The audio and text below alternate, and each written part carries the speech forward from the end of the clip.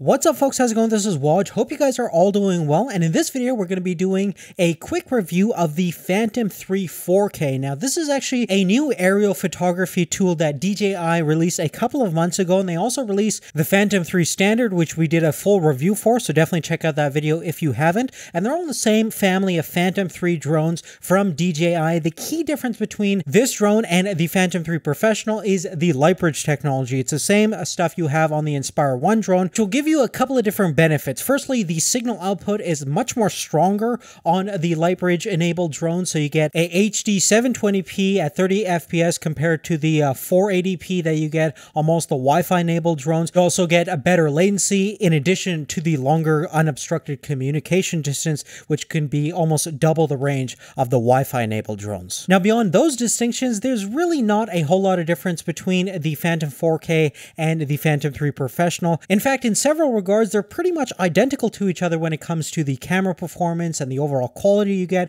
Both can shoot obviously 4K at 30 FPS, and you could shoot different resolutions depending upon your needs as well. You can shoot up to 60 FPS in full HD mode, and in terms of the flight dynamics, the Phantom 4K is pretty much identical to the Professional. They both have the vision positioning system, which contains an optical flow sensor as well as an ultrasound sensor that will basically make sure at low altitudes that your hover deviations are as minimal as possible, and you can fly indoors with them without having to rely on the GPS signal, which is always a great thing. Now, as a tool for aerial photography, the Phantom 4K is absolutely fantastic, and again, it's up there with even the quality that you're going to get with the Inspire 1 drone, which is pretty darn remarkable considering the price tag. If you take a look at the current lineup of the Phantom 3 family of drones, you're essentially looking at 4 possible different configurations. 2 are Wi-Fi enabled, and the other 2 are using the light bridge technology, which we mentioned will get you a better HD feed and longer communication distance.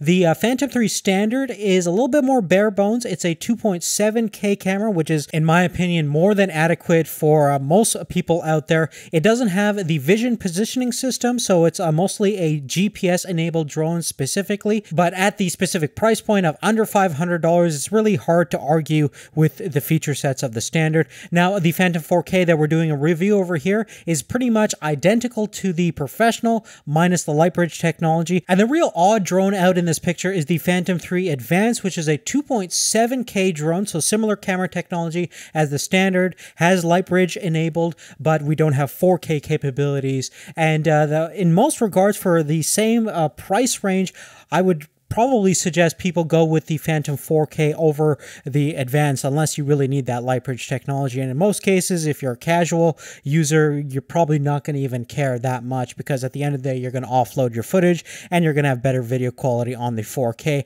And of course, on the upper end spectrum with the Professional, you have everything all included: 4K video as well as the light bridge technology and the vision positioning system. Now, obviously, a great thing right now is the amount of variety you have, and I think what the 4K is really enabling is the whole democratization of the whole aerial photography space. And the real question for a lot of people will be, should I spend the extra $200 to get the light bridge enabled drone, or is that really not that big of a deal? And to me, I would personally probably save the $200 and go for the Phantom 4K opposed to the Professional, because at the end of the day, you're going to be offloading that footage as we mentioned before, and the flight dynamics and everything else is pretty much identical. And 480p is not too bad at all in terms of monitoring your video, and you get a good idea and sense of what your final product is going to look like. And again, at the under $800, there's really not anything else that's going to give you the level of refinement